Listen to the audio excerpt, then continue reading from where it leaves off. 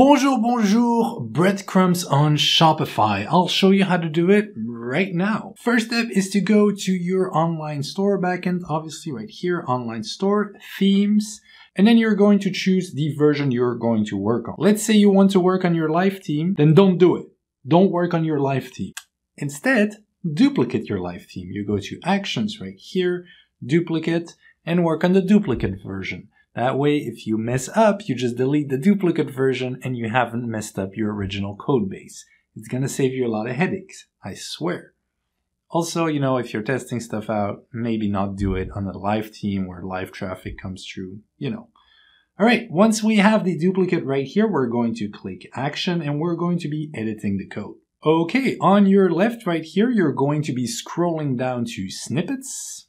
And you're going to add a new snippet. It will ask you for a name of your brand new snippet, and we're going to call it Breadcrumbs. Make sure there is no spacing in the front, in the back, no caps, just like that, Breadcrumbs. Great. So we just created our new snippet. It's empty, so let's add some codes to that. And ta-da, the code has been added. Now that's it. The code has been added.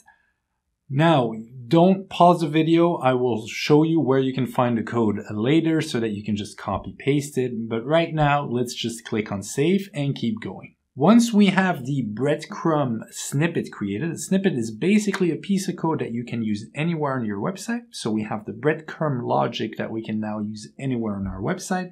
We have to tell Shopify where to show that breadcrumb. For that, we're going to scroll all the way up right here and we're going to go to theme.liquid. I can't say like tree and team, and I keep messing this up. That was completely beside the point. Now we're going to tell Shopify where we want our snippet to actually appear. And basically, you can kind of add it where you want it on here. So let's do a couple of trials. What if I want it at the very top? I can add it, let's say, right at the top, right here, right before the content for header. Paste. And I save. And let's look at what it looks like.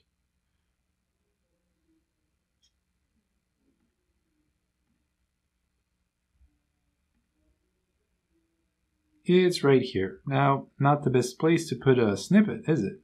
What if I want to put it on somewhere else? So let's actually put it cart pop-up section header. This is the header right here. So why don't I put it just below the header? Right here, render breadcrumbs, and we save. See what that looks like? Oh, that makes more sense. So there we go, home, catalog, we're in products. It's gonna, there you go, black letter. Figures it out. Perfect. Oh, there you go. The last step is then to go to online store and put it live. Actions, and we publish.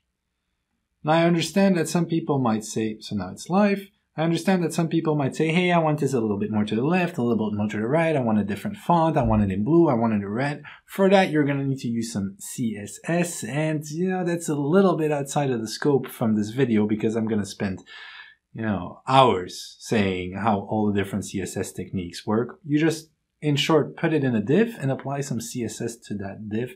But I'm sure anyone that is a little bit nifty with CSS can help you out at that point.